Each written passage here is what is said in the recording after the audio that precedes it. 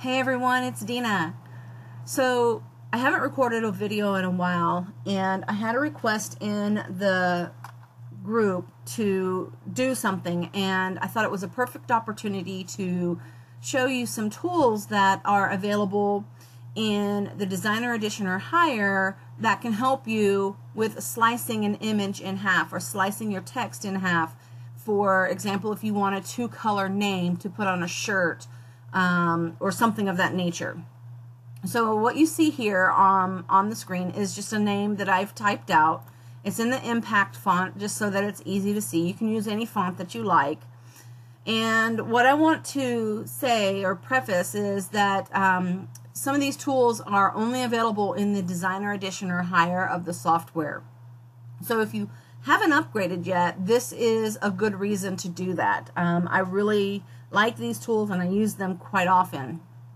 In the upper left hand corner under the View menu, make sure that you have Show Rulers, Show Guides, and Snap to Guides selected or set to on, and you'll see why in just a moment. So when you have the rulers and guides selected or showing, you can see that you have the rulers along the top and then on the side of the screens here. And what you can do is click and drag on the ruler a line or a guideline down onto your workspace. And what this will do is give you the ability to snap that into the middle point or the center point of that line. So you can see when I click and hold on the text, that line color changes. So that lets me know that that is that middle point of that design or text. Now if I want to slice this in half, I'm going to use the knife tool, which is on the left toolbar, second icon from the bottom. And on the quick access toolbar, I want to make sure I remove the check from auto apply, not reply. And there's again a reason for that. And over on the right hand toolbar, we want to activate the line style icon, which is fourth from the top. So when I slice this, if I use the default settings, then it can potentially leave a gap in the design where they may not meet up completely. And I want to reduce that gap as much as I possibly can. So that's why you want that line style panel. So when you get ready to slice this, you're going to place your cursor, which is now the knife icon, and it's a little tiny, but you can see that it's changed from the hand to the knife. And you want to press and hold the shift key and then drag your line across that guideline. And you can see that I've drawn a line across here. And the reason we remove the check for auto apply is we don't want to cut that in half right away.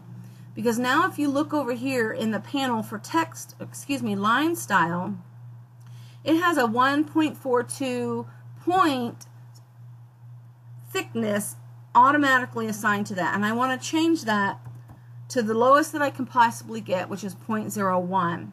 Now I want to move up to my quick access toolbar and click apply. And that's going to slice that text in half.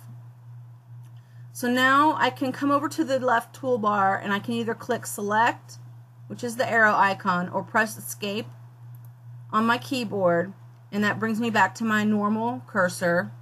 I can move the line out of the way or just press delete on your keyboard to remove that. You don't need it anymore at this point.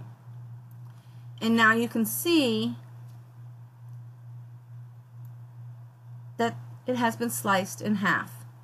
Now at this point, if you wanted to give it a separate color, you could do that. It's all up to you on what you want to do next. I would recommend a grouping of the letters if you're going to move them around. It just makes it a little bit easier. I'm using a right-click action, but you can highlight them and use the keyboard shortcut of Control-G, as in group, or Command-G if you're a Mac user. So it's really all up to you and what you want to do next. When you get ready to cut, you'll go to the Send menu. You can see that my lines are now set for cutting, I would pick whatever material type, whatever action I want to do, make sure that my blade is selected appropriately, and then place your material on the mat, send it to the machine, cut it out, and go from there. I hope you found this helpful. If you have any questions, feel free to leave a comment, and have a great day.